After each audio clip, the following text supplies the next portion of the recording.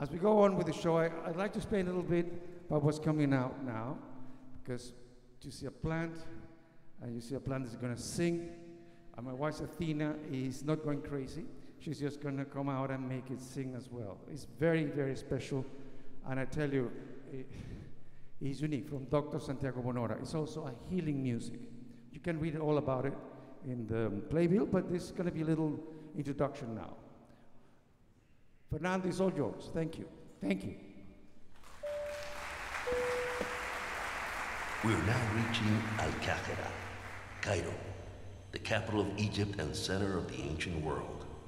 If the night continues to be clear, you might notice how the famous pyramids serve as a gateway to the stars, protected by the Great Sphinx, or you might spot the Bedouins traveling on their camels. The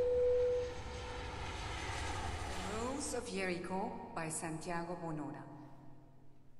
The Rose of Jericho is a typical desert plant. In some, 40 years can easily pass without rain, and yet the plant survives, persisting in the inclemency of its environment like a skeleton of plant origin. They completely blend in with their surroundings. That is to say, they're arid, brown with golden streaks, very dry and brittle. They seem to be taken from a movie that narrates the kingdom of the underworld.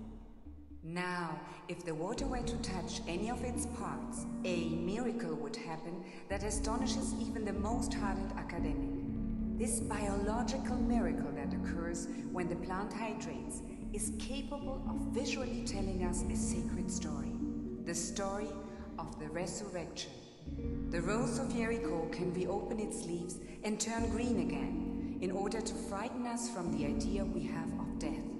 It takes away our fear of the unknown because it tells us about a rebirth. It teaches us that the difficult moments in life pass and that it is possible to become greener, reborn. We tell you all this because in order to carry out this musical work that you are going to listen to, we have connected several sensors to a Rose of Jericho that are capable of translating the different electrical and optical parameters that the plant produces in its awakening to life into musical notes. This sound is capable of reorganizing our brainwaves and emotions. We hope that when you hear it, you will travel to the place of hope that gives you rebirth, restarting, awakening from sleep to the joy of life itself.